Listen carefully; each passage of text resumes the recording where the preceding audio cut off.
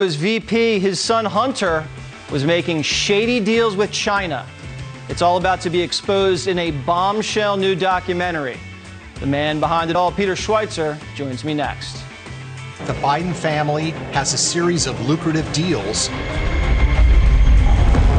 with the Chinese government. Joe Biden was steering U.S. foreign policy towards China.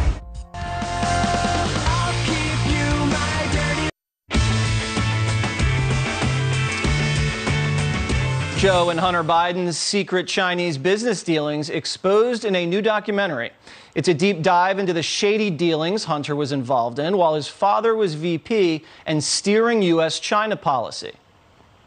That brings us back to 2013, when Joe Biden arrived in Beijing with a full agenda. Hunter Biden was also on board. He joined his father the next morning for a meeting with the U.S.-China Business Council.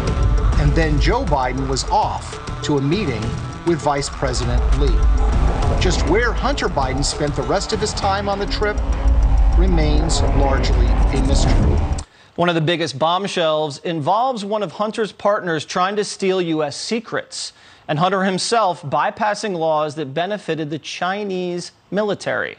Joining me now with an inside look at riding the dragon, uncovering the Biden's Chinese secrets, Peter Schweitzer. All right, Peter, this is based on corporate records, financial documents, legal briefings, and court papers. This is not conjecture. This is what you found and you can substantiate. What are the main headlines from your research that you can see in this documentary? Well, the main headlines, Jesse, are this, that the Bidens made a lot of money courtesy of the Chinese government. We're not talking about Chinese businesses, the Chinese government. This happened while Joe Biden was the point person on Obama administration policy towards China. But this is not just rank and file corruption that we've gotten used to. This is not the Chinese takeout version of typical corruption, because in addition to the Bidens making money, Jesse, what happened is Hunter Biden entered into a business partnership. He was on the board of directors of a Chinese investment firm called BHR that was funded by the Chinese government. And what did they do? They started acquiring companies that were beneficial to the Chinese military. They were an anchor investor in something called China General Nuclear, which ended up being charged by our FBI for stealing nuclear secrets in the United States. They ended up buying part of an American dual-use technology company, meaning it produces technology that has civilian and military application.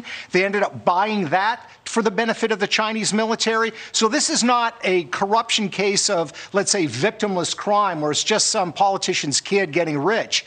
This has very real national security implications, and the Bidens were prepared and willing to make money even if it damaged our military posture vis-a-vis the Chinese, who are our chief rivals on the global stage. That sounds worse than Ukraine, because Ukraine, it's much worse than Ukraine. Military secrets being transferred and stolen.